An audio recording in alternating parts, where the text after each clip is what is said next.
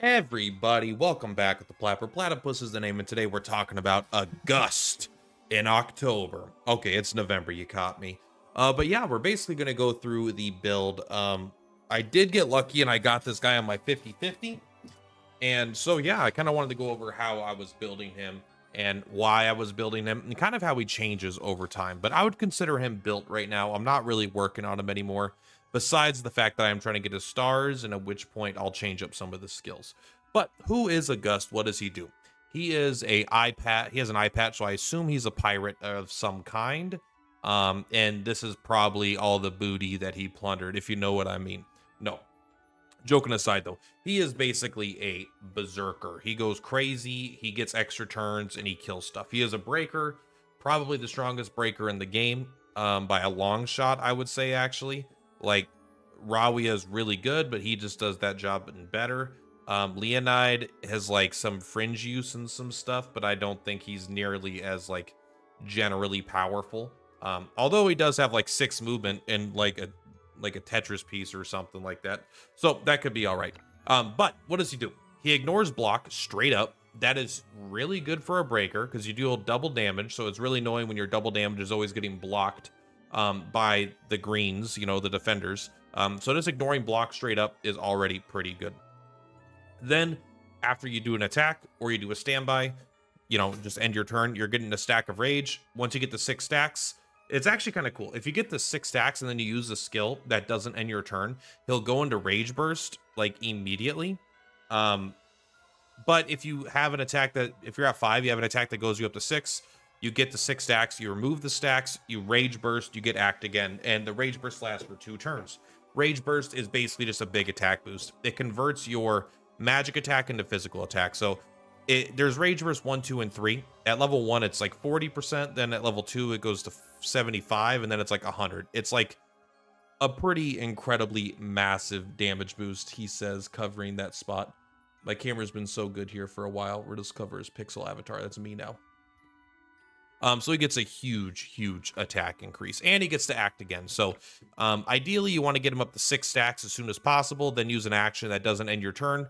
He rage bursts, you do a super powerful attack, he gets to act again, you do another super powerful attack, and he can basically kill almost anything in the game. He also has huge AoE attacks. Not huge, but he has pretty big AoE attacks, and overall is just an absolute house of a unit.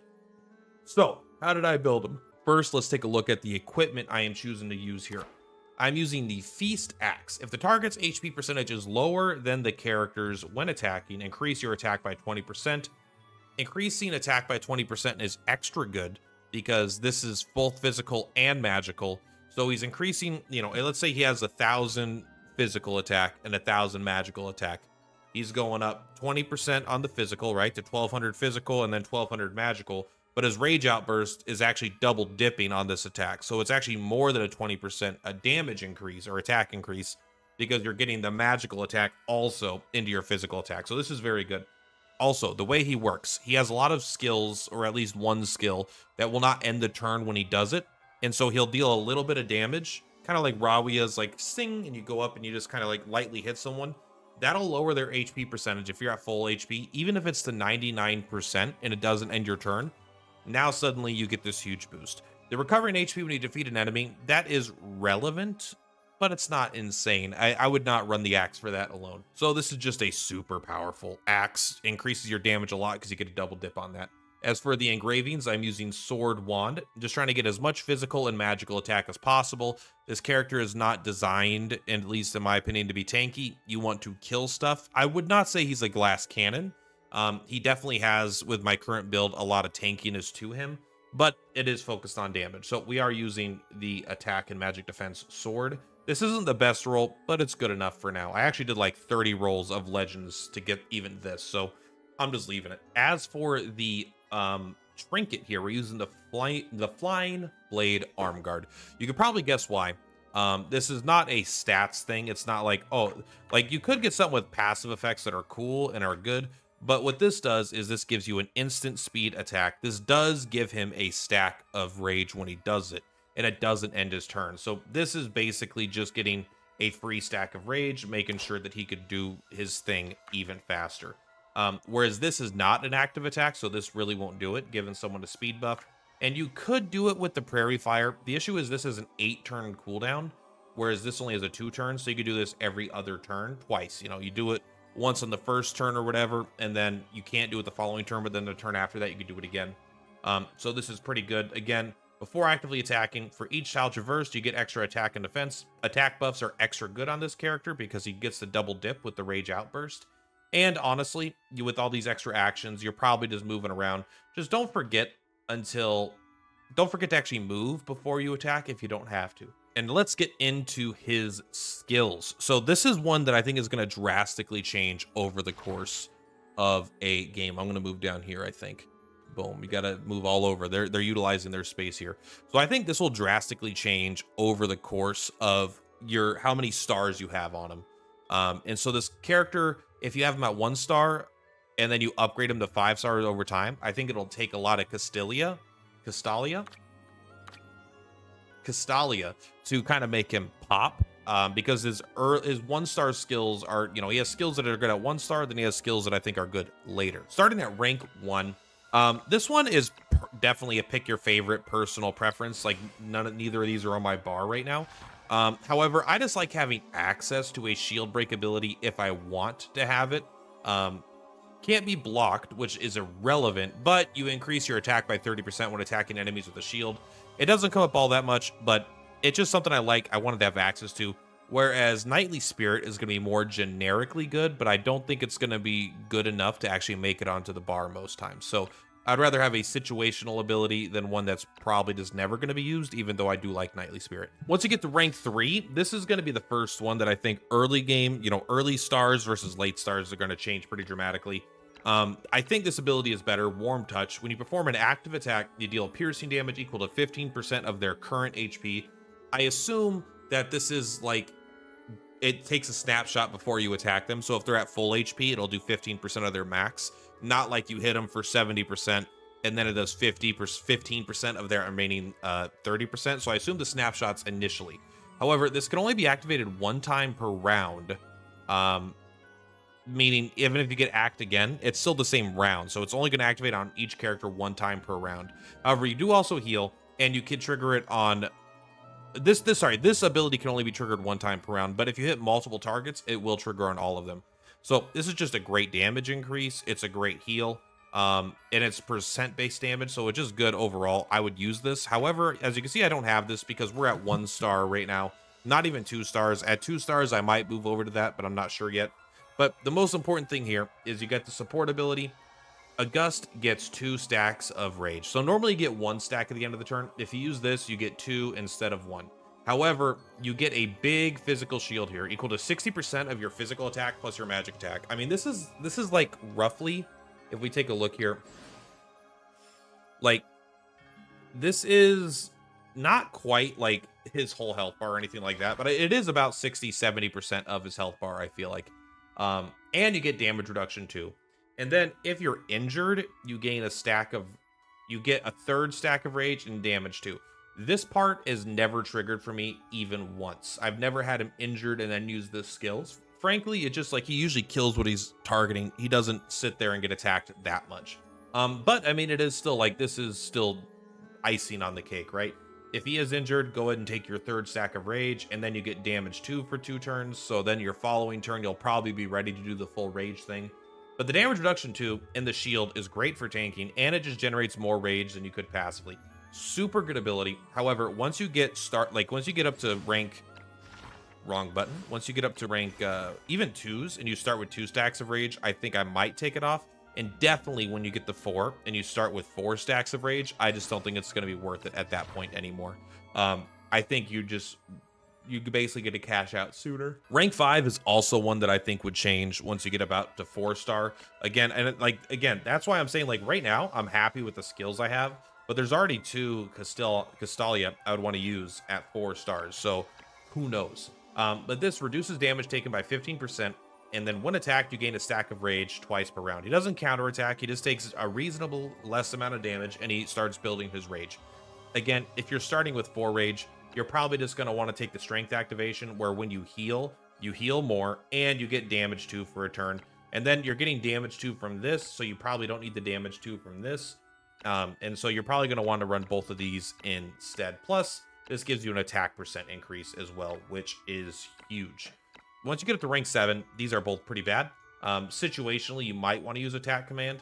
I'm pretty much never using Tearing Whirlwind because of his basic skill. His best skill is his basic skill. We'll actually go back and talk about that afterwards.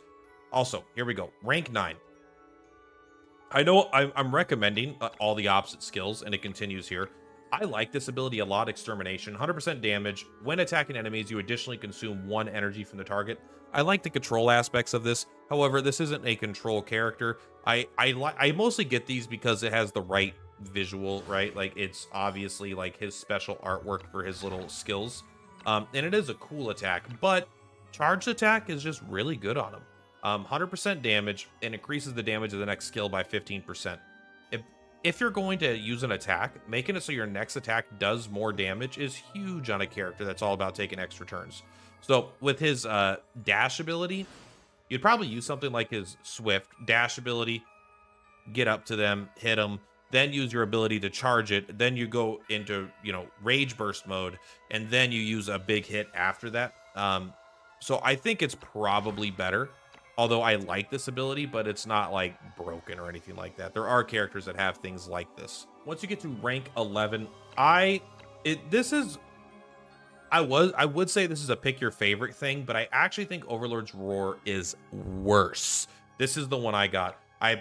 When you're going through the tutorial or the story mode with Auguste, his Auguste had Wrath of Devastation. Mine had Overlord's Roar. So here's the thing. This is really heavy damage, and it's great. This actually just kills shit like crazy. But your main skill that you're using all the time, Wrath, is like so... It really is like expensive to keep using all these skills. And so I never really found time to use Overlord's Roar. Only when I forced myself to use it, or I use an ability that specifically like increased the amount of energy my character had, like I boosted them, and then it's pretty good for single target damage. But it didn't feel particularly necessary. There was dispelling 3 buffs is pretty nice, but there's other ways to dispel buffs. I think this is a good skill, but I don't think it's like an insane skill. I think Wrath Devastation is actually kind of an insane skill. It only does 90% damage, but it is a huge area. It does dispel buffs before attacking.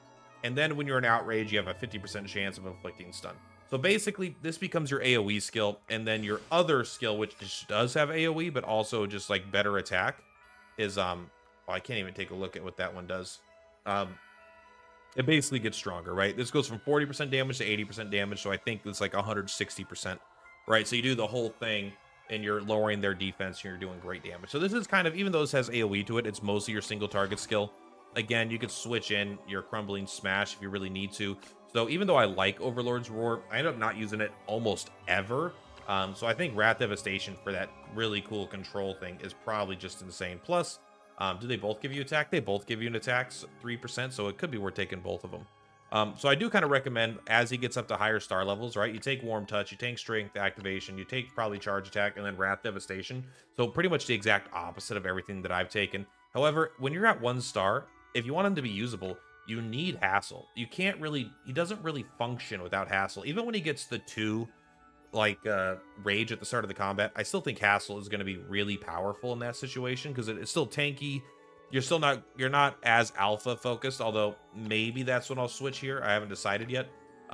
Contempt is still good because he's taking damage, right? And so you get this, you become tankier, you get damage reduction. This is more damage reduction. You're getting rage that way. And so I actually do, and plus Extermination, this one is more just because I love it. But yeah, these 2 skills here, I think you're going to probably want all 4 of them over the course of his career, unless you pull them straight up to like 2 or 3 stars, at which point you could probably skip these and just go over here for all-in damage. Hassle is kind of a cool ability, though. It does feel nice, but it's really defensive on a character that mostly cares about not being defensive. So yeah, that is the build. This is how we play him. And yeah, let's actually go into a fight. All right, we're going to give him a little bit of help here, just so he doesn't look embarrassing when we do this. And this one does damage reduction to attack. All right, so we're going to throw this, bada bing. We're gonna hassle, get our shield up. You want to stay next to her to get your defense and stuff. Hopefully that counts as two. That's 2 hits, but that's only 1 attack. I'm actually not sure. Let's take a look. So we should be at 1, 2, 3, 4, 5, hopefully. He is at 5, so that does count. Okay. So now we're about to go sicko mode. Let's go ahead and give him a crit increase as well.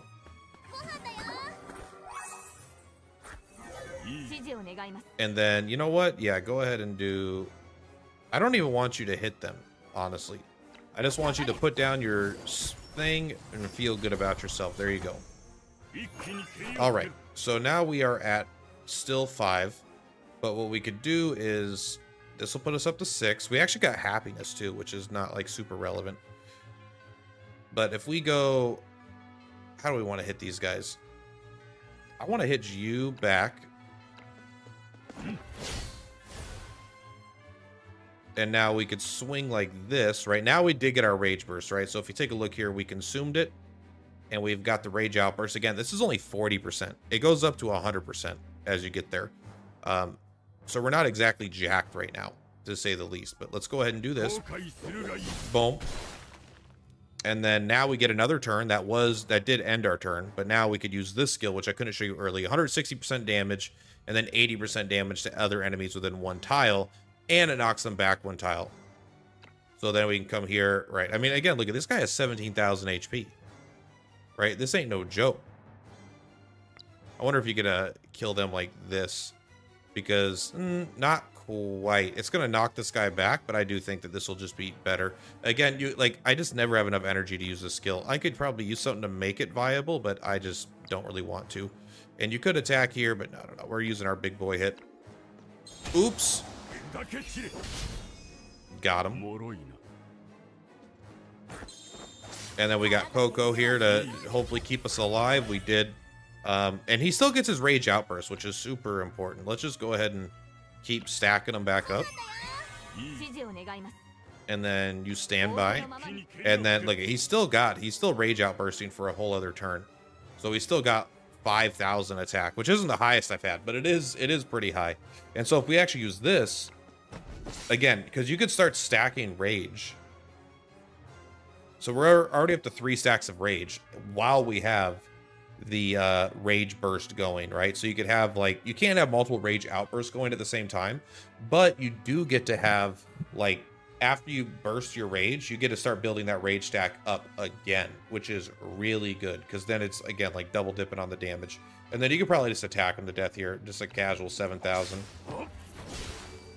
And again, that's like no crits. This guy isn't like... This is a 1-star version. He gets so much better than this. But yeah, that's the basic, like, idea, right? He gets to just go multiple times in a row. And, like, as you can see here, if we started with 2 more stacks, like, he's at 4, right? He would have been at 6 if he was at 2-star, and he would have gotten another turn in that last one. Let's actually take a look here, though. I do want to see how he does against the... Because this guy is a... This guy's my specialty, right? So go ahead and do this. Yep.